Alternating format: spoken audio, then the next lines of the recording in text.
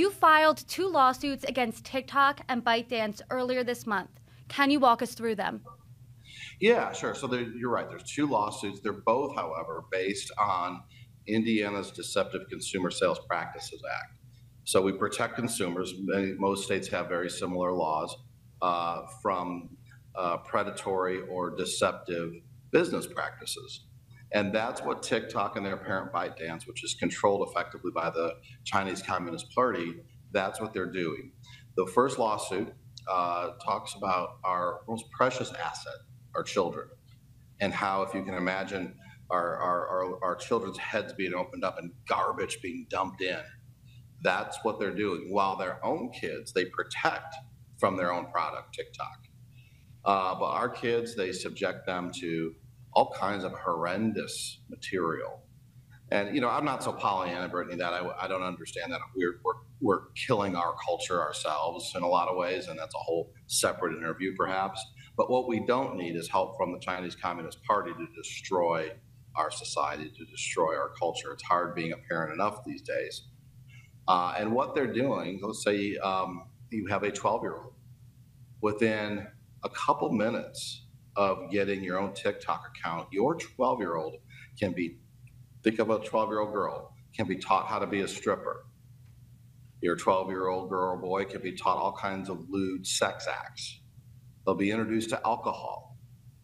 They'll be introduced to what drugs are working out real good, how the easiest ones that they can get.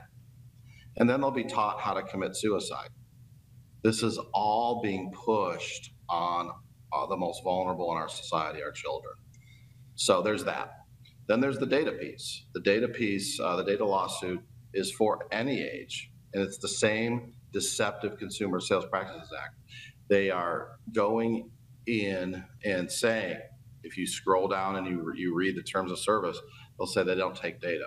But the evidence that we have, and most of it's in the public sphere now already, is that they are in fact taking our data, our metadata, our consumer practices, our physical locations. So why is this deceiving? It's deceiving because in the case of the data, they said that they're not doing it. Well, they are. In the case of our kids, they say that if you go on Apple, the Apple store, they'll say this app, this TikTok app, is appropriate for 12 years old and up. It is absolutely not.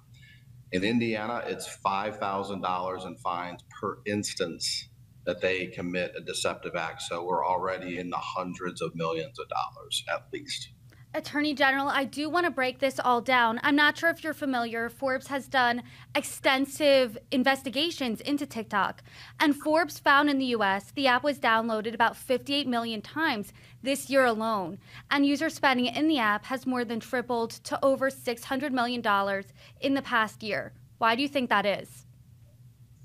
Well, I mean, obviously, it seems like it's popular, but I really think that people don't understand what's happening, and we intend to let people know. I know there's bills in Congress to stop not only federal employees, but maybe a complete ban on TikTok. The country of India seems to understand the problem.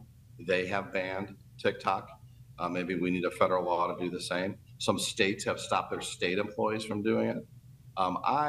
In my role as a law enforcer, rather use the market and the protections reasonable protections that consumers have in the free market to protect themselves against consumer consumer sales and practices. So that's what we're doing. That's how we're attacking it.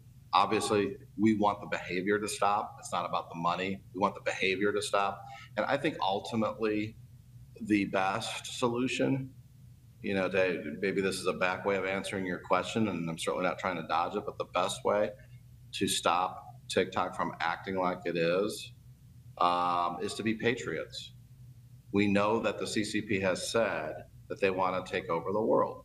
We know that they want to do it without firing a single shot. This is one of the ways they're doing it. They're destroying our culture. They're destroying our kids. They're taking our data. If we just got rid of them, if we got rid of the app in a patriotic way, America first, then I think we'd solve this problem in the quickest way possible.